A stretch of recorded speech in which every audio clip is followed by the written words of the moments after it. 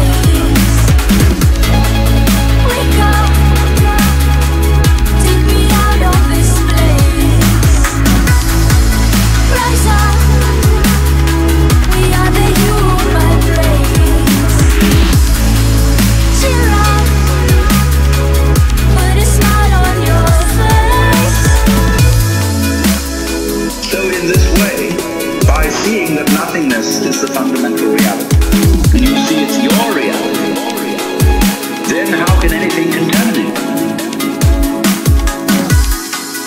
Or the idea of your being scared and put out and worried and so on, it's just nothing, it's a dream.